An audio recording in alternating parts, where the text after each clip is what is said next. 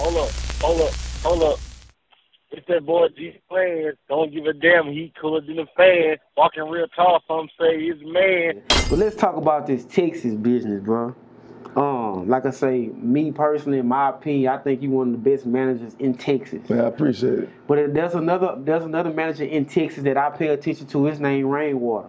And he do a lot of talking. He do a lot of talking. And like I've never met him personally, but we've been in DMs before and stuff like that. And I know people who know him, so I can get into contact with him if I really need to. Yeah. But he talk about artists. He talk about Texas music. He recently talked about Mo3 dropping. Shout out to RIP Mo3, but he dropping on the 31st. Right. He talked about Bumpy Johnson, about his streams and stuff like that. And he was saying like, man. So let's get into this real quick. Hey, Rain, I heard what you said. This man had the audacity to say that Bumpy Johnson is better than Pat, and Pat was a one-hit wonder. Well, when has Bumpy Johnson had a hit? I wonder. Has he ever had a hit record? Because Pat is gold right now organically and headed to platinum. He said that? Yeah, he said that. Well, I mean, I know he said it. He was pillow talking when he said it. Oh, okay. But he said it. Yeah, we know people. So Rain, watch your mouth, bro. You know what I'm saying? Like you do a lot of talking in front of the camera, but you also do a lot of talking behind the camera too, though.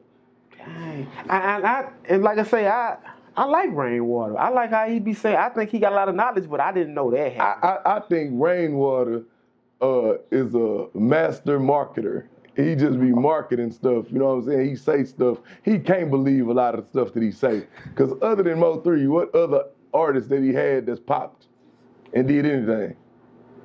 I don't know, bro. I don't know. I don't know. I mean, he's still putting out Mo3 albums. And shout out to 3, because I was a fan of 3. You know what I'm saying? You know, but bro, you still putting out Mo3 albums. You had number 7, you had Dun Dun, you had what was the other chick? The Pink something? Pink Pressure. Pink Pressure. You had all these other people. They ain't popping none of them. You know what I'm saying? I ain't gonna lie though, that little dude, number 7 was going hard. I don't know what happened. No, 7 was before he met Rain. 7 had a little buzz, bro. We sure did. You know what I'm saying? It's crazy. I met Mo3. I met Mo3 and number 7 in Houston. Mo3 was shooting a video with this guy named Young Chris, the Year the Real from New Orleans. Yeah. And my guys, the Dark Brothers, they from Homer.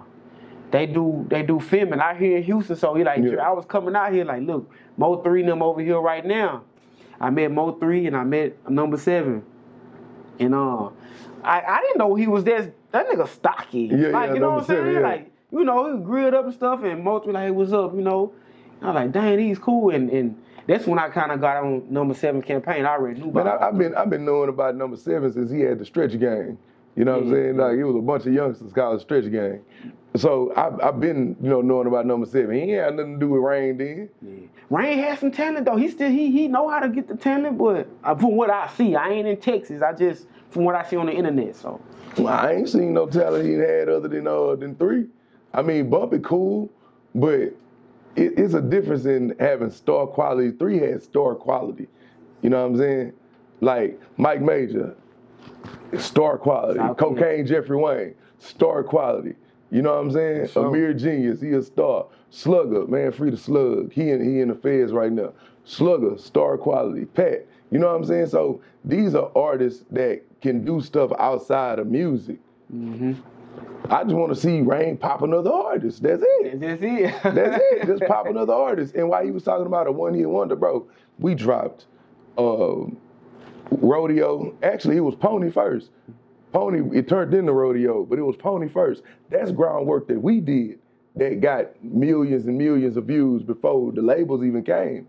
So then, after that, we ended up dropping Kamikaze. Kamikaze did cool, but then they forget about the Christmas record that Pat dropped that went crazy. You know what I'm saying? Wow. Then we did Overstepping with Mexican OT.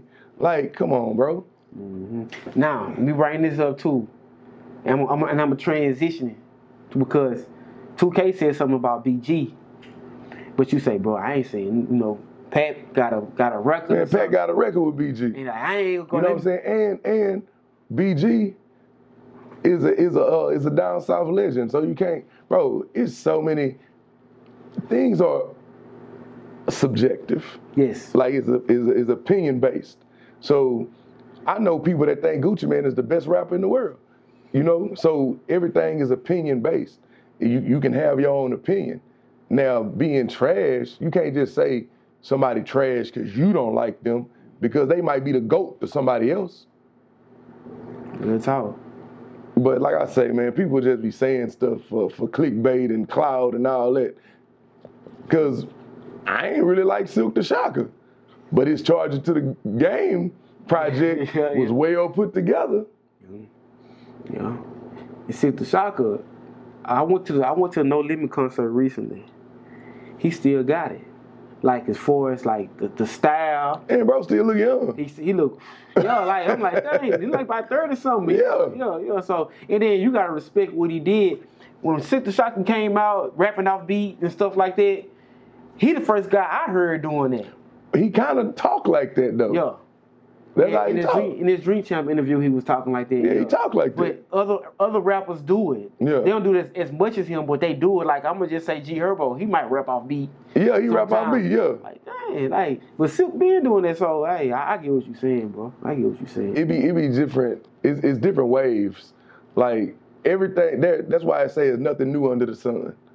Because it's always gonna come back, and somebody always gonna mimic somebody else. Somebody sound like somebody else, so you'll see resemblance from this person to that person. It's gonna be like that. But you can't say that this man is trash. Yeah. Oh, I ain't just be talking it. Because where he from, that's the norm.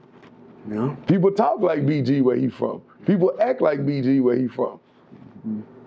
Yeah. Man, where is 2K from? He from I think it's Greensville, Mississippi.